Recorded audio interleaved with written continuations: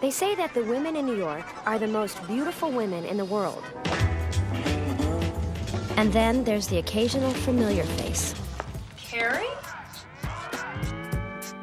All 5'10" of her. Hey! Hi, Natasha. That looks nice, that, what you have on there. You think?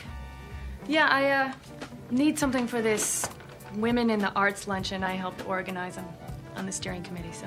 Oh, really? I'm a member. Because, you know, I write, so I am a woman in the arts. I go to that lunch every year. In clothes. Great. I'll see you there. All right. Great. I need these. Now, the heels are almost high enough to put me face to face with Natasha. I thought you didn't have a complex about how you look to other women. Oh, no. It's not a complex.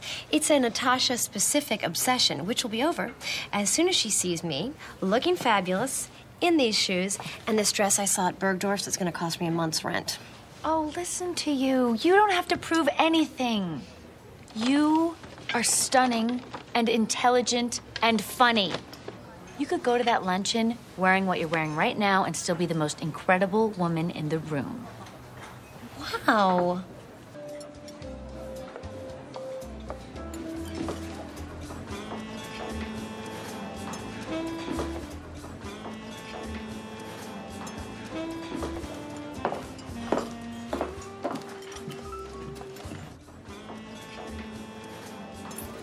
I heard about your marriage.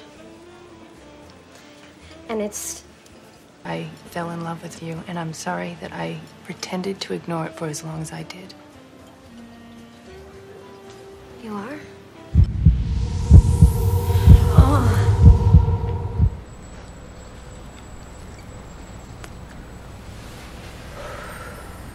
And just like that,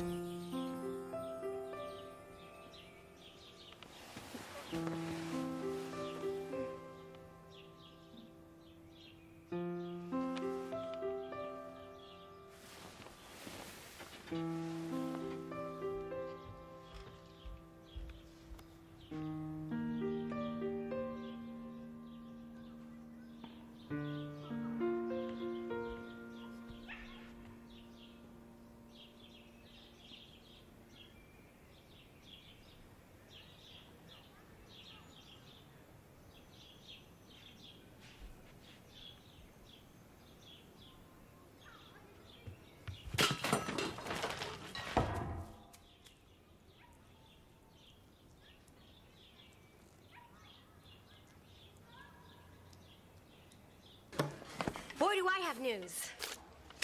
Read it and weep, my friends. I'm sorry I can't. Don't hate me. AKA leave in the middle of the night. I'm sorry. Yeah, I'm sorry too. But Carrie, everything happens for a reason, even if you don't know what it is yet. That's such bullshit.